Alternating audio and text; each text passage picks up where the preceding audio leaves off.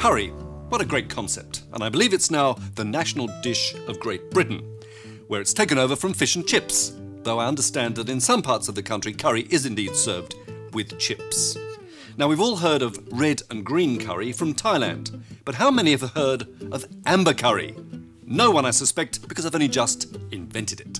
It takes its name from not traffic lights, but this, turmeric. It's the turmeric that will give colour to chicken, which is the basis of the curry. A 2-kilo chicken will be perfect for about 6 people. And look for one that is in fact free range, and you can tell whether they're good because you can see the flesh through the skin and they're lower in fat. I like to use a whole chicken, which I dissect into about 9 pieces.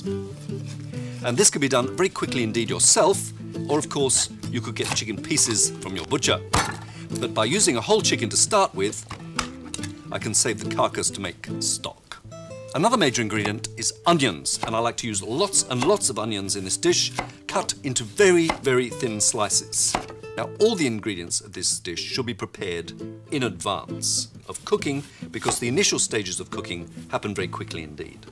So I get my spices together, and I'm using a teaspoon of ground ginger, 2 teaspoons of ground cummin, 2 teaspoons of ground coriander, a teaspoon of fennel powder. Apparently fennel is a very good appetite stimulant, a teaspoon of ground fenugreek seed. This is a plant of the pea family, you may be keen to know. Half a teaspoon of white pepper, and cardamom, 2 or 3 pods, or you could take the seeds out and use just the seeds. And of course the turmeric, which you've already seen. Now to the cooking. In a large wok or frying pan, I put a little oil. Usually for this recipe I use canola or peanut oil. You could use most other oils or even clarified butter or ghee. Over high heat I put in the chicken pieces, keeping them on the move. It is best to use a non-stick pan for this. They're cooked over high heat to brown for about 5 minutes, and then I sprinkle in the turmeric, tossing all the while. After another minute or so I remove the chicken pieces with tongs and set aside. Onion next, and a little more oil, and then they're fried very quickly over very high heat. Once brown, I remove half and reserve. Then put in with the rest some garlic and the spices, just to toast them to bring out the flavours.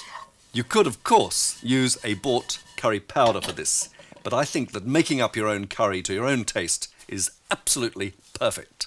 Now to liquid. I add about 500 ml of stock, chicken or vegetable, which is allowed to reduce by about 1/3 with the spices. And I add coconut cream. About 100 ml is stirred in with the heat reduced. It's a good idea not to let this mixture boil too ferociously. Gentle simmering is better. Now once incorporated, I stir in some chilli sauce, a couple of teaspoons, but this is entirely a matter of your taste. In fact, I'll put in 4 or 5 teaspoons because I like it very hot indeed. The chicken pieces are put in, and the dish is allowed to cook very, very slowly for around 45 to 50 minutes until the chicken is delightfully tender. That was easy, wasn't it? How easy? Well, the degree of difficulty, low. Keepability, well, in fact, it will be better the next day and will keep for 2 or 3 days in the refrigerator.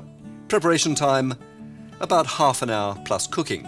Time to serve, and I put the curry on a bed of steamed rice, topped with some roasted peanuts, a few coriander leaves, and the remaining onion, which I've briefly refried. Fabulous. The Consuming Passions amber curry of chicken. Amber often meaning caution, and it does in this case because I've made it very hot indeed. So I wouldn't accompany it with a wine, maybe a light beer. From Consuming Passions, till next time, bon appetit. The taste test next. Oh, love hot chili. Oh.